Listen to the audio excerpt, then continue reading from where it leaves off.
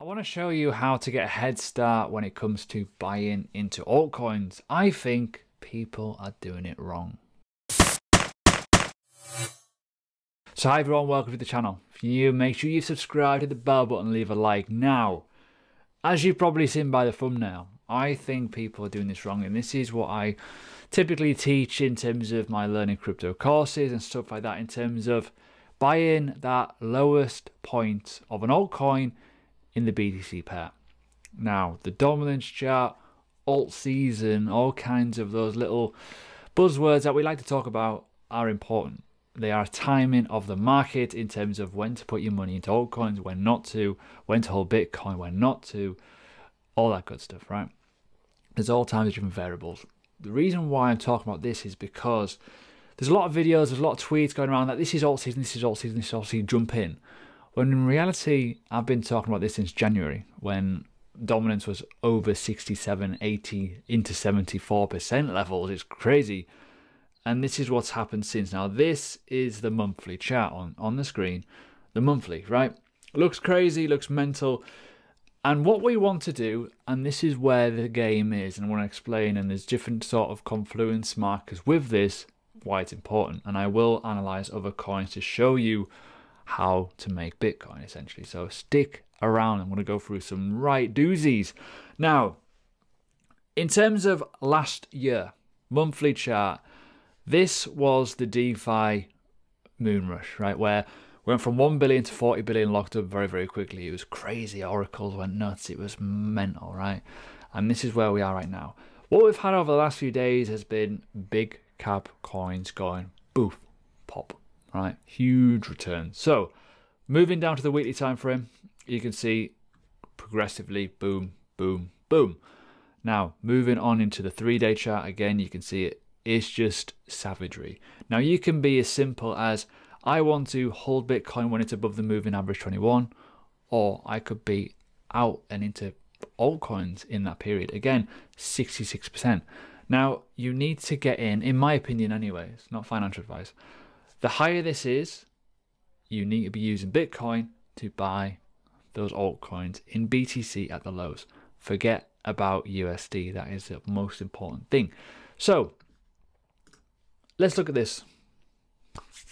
BlockchainCenter.net has an altcoin index. You've probably seen it on Twitter. Now there's a game on this game, and the game is fun. It's timing, right? You do not, in my opinion, ape into altcoins when it is high, because I think the reward isn't as big. Yes, it may go parabolic, but over the last 2-3 months, as I've kind of explained, I've had some really nice moves in the market, right? We've been progressively, and I will show you on the charts. The game is, you should be buying the undervalued altcoins when it's Bitcoin season, when they're getting slaughtered, when they're low, when your Satoshis are on the deck. Now, on this video, you should be buying, in my opinion, in Bitcoin for this to work. If you do it in USD, it doesn't really matter as much. Why? Because you're going to go with the flow of Bitcoin. But if you buy your altcoins at the wrong time, you're going to lose out, and I'll show you in a minute why. So when this is down in this under 25 zone, you should be looking at buying altcoins. Why? Because in that period of time, we're up here. We're up there. Dominance is high. Bitcoin's battering everything. Makes sense. Oh, but I'm making USD. Doesn't matter.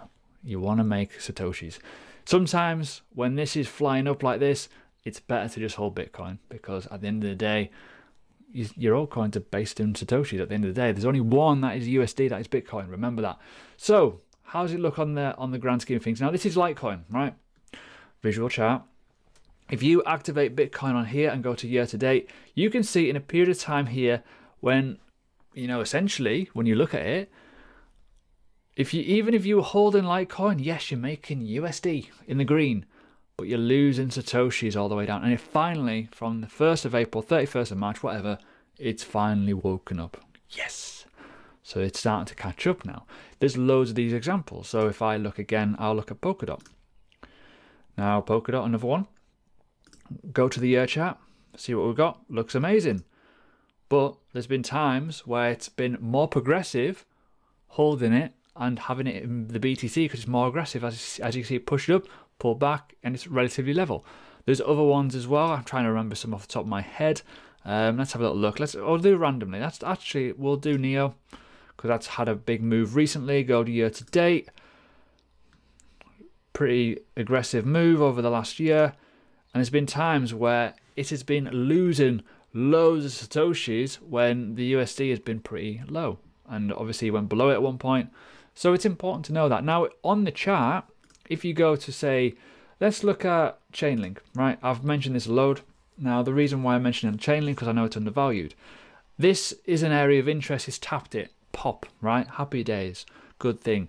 Now again, this is where it's been in the past. It is, in my opinion, undervalued still when you look at that Satoshi pair. Now, as I said, December, January, it was high dominance. That is how low it was. How low it was. So, say for example, you had Chainlink, you profited into Bitcoin, and you were playing the game. The game is, I shouldn't be in altcoins right now because the dominance is rising. Because the dominance is rising, these charts are going low. Now, most charts, not all of them, it's an index, were looking low. And I'll explain a few examples in a minute. Chainlink was one, right? If you had a load of Bitcoin and you sold into Bitcoin and you were topping up again at the floors, you're laughing. Why are you laughing? Because even though the USD side of it stayed relatively stable, actually, well, did it? Went from $20 down to about $7 at one point, and obviously now we're at, what, 47?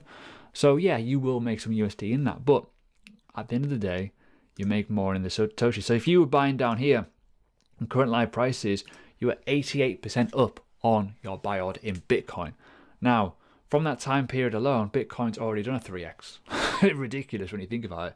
So as I say, don't worry about the Satoshi value of your USD. Worry about just the Satoshi values alone because you're making Bitcoin. You know, don't worry about the USD side of it. Anyways, if this does, from that low order, go up to there, you're basically making three times your money, give or take, maybe even a bit more than that. It's a huge amount. When you consider the fact you've had profit and then you rebuy them back low, it's important to know this. This is how you stack Satoshis. So why do I think that people are doing it wrong? I personally believe that people are aping into it when half of the move's already been playing out. Okay, yes, we're already up. It could still go higher with Chainlink, but if we're looking at other ones, let's look at the likes of Ethereum, right? Still, in my opinion, undervalued. We've tapped into this level, gone a bit higher. Who knows where it can go? But if I zoom out, you're going to see it. There's a monster move there potentially playing out. Now, again, if we go to the start of the year, this is where it was. It was really, really low. And again, if you're looking at current live prices right now and you were looking and you went, whoa, dominance is high. I've got Bitcoin. Ethereum looks quite good to grow some Bitcoin. Well, guess what? You know, if you're buying from those levels, that is a monster run. That's like 137% on top of your, you know, it's crazy. There's loads of them, right? Again, we'll look at Zilliqa. Zilliqa's popping off at the moment right now. Potential breakout to a nice clear run, but, you know, it can still go much higher. As I say, that could go even higher, and that was from the previous level. So there's definitely room for some of these coins to still grow. So, I hope you're following, right? Does it make sense? You need to stop aping into them as altcoin season's going mental.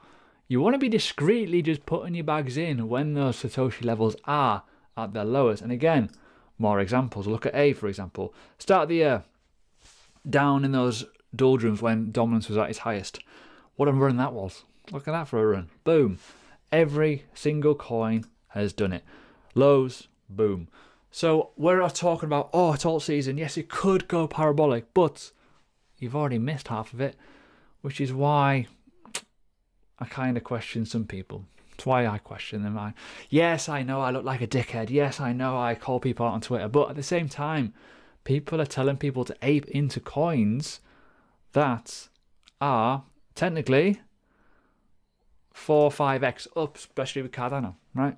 Yes, I talk about undervalued coins in the BTC pair. And yes, I was saying $1,800 looks quite cheap for an Ethereum. And people are like, what? It's all-time high. Well, when you knew the fact that it could have ran up much more on the BTC pair, that's where the value came from. So, what next? You need to understand the mechanics. If you are holding this and you are seeing the dominance chart drop and drop and drop, And this is keep on rising. Gradually take partial profits. Put a little bit into Bitcoin, put a little bit into this, that, and the other. Do whatever you want. Personally, what I do, I take little percentages off and put it into Bitcoin. I have 3 Bitcoin wallets, right? I know. I have one that I don't touch. So money that just goes in only, doesn't go out. Simple. Number two is a wallet that I will put back into the market. So basically, like for example with this, if I put a percentage of, say, like Cardano, right? Made a load of money, happy days, put it into a wallet. I can then use that money again when the dominance chart goes high and this goes back low again. I can do it again, because that dominance chart, it happens all the time. There will always be times where Bitcoin is going to thrash the altcoins. There's always going to be a time where altcoins will thrash Bitcoin. It's just the way it goes. Doesn't matter what market, bull or bear. It happens 2 or 3 times a year. Now, my third wallet is a yield wallet. Now on Swissborg, simply because they've got the yield, and that is just passive income. Happy days. So there's 3. Winner, winner. But the principle is simple. You should be looking to take partial profit when these altcoins are going berserk. Free Bitcoin. You should be buying when they're low, when no one's interested, when you're getting slaughtered. And as I say, when this happens and it drops into Bitcoin season, you will be bleeding out Satoshis. And one final thing, you can see it here. This was the last, from the previous last alt season when it happened, that was what was happening essentially. Pretty crazy. Imagine losing all those Satoshis. Ooh, it hurts. Yes, you've reclaimed them, but at the same time, if you bought and you were looking at your portfolio thinking, oh, I'm up in USD, I'm up in USD, and you toggle to the BTC side, ooh, it's going to be painful. Anyways, hope you enjoy.